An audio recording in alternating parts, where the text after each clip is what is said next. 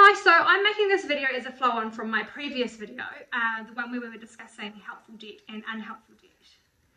This video is talking to people who want to push on with the helpful debt, want to push on with investing and increasing their worth as an investor. Now, this is not a comment on investment styles. There's lots of different styles. There's investing for cash flow, there's investing for capital gains, there's investing for trading and flipping purposes and the like. This is not a comment on any of those. This is a discussion about leverage.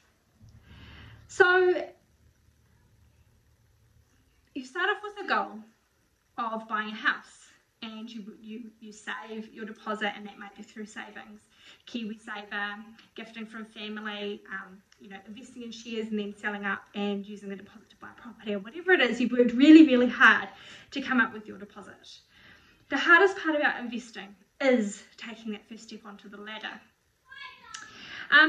Once you purchase the property, you've got your deposit. So this pie here, I've got a little handy. I've run out of whiteboard markers, so I have to use paper. I've got my pie graph here.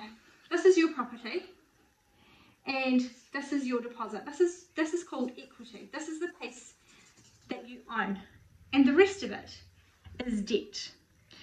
Now, it is almost reckless to rely on capital gain, but that being said, over the past 10 years, from Q1 this year to Q1 2010, going back, your purchasing power, so what you bought for $1 in housing terms in 2010, you're paying $1.84 for in Q1 2020.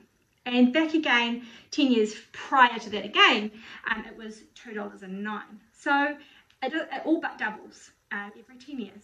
So what you were buying in 2000 for $170,000, in 2010 would be worth $355,000.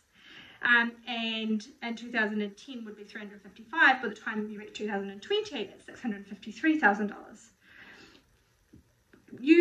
What you paid for it stays the same, and what you borrowed to pay for it stays the same. And therefore, as your property changes in value and you pay down debt through your principal and interest repayments, your equity position grows.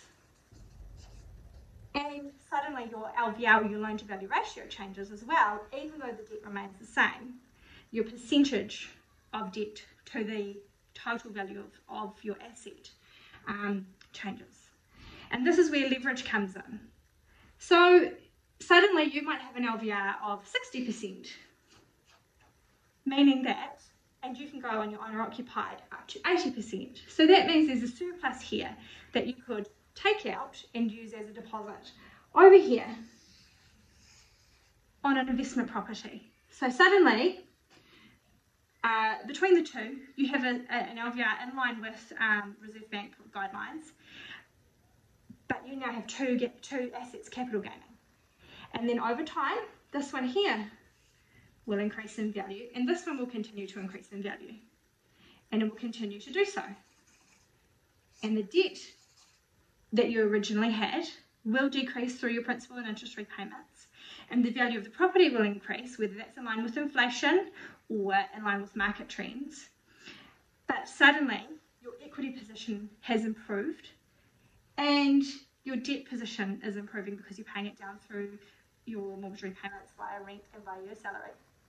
And suddenly, that step onto the ladder has propelled you to continue in a much faster way. And your deposit doesn't necessarily have to come through saving. It can come through equity, so long as you meet servicing requirements. And that will lead on to the topic of my next video, which is about cash flow. Because as a property investor myself, I know that equity doesn't pay the bills, cash flow does, and that is what is going to restrict you further.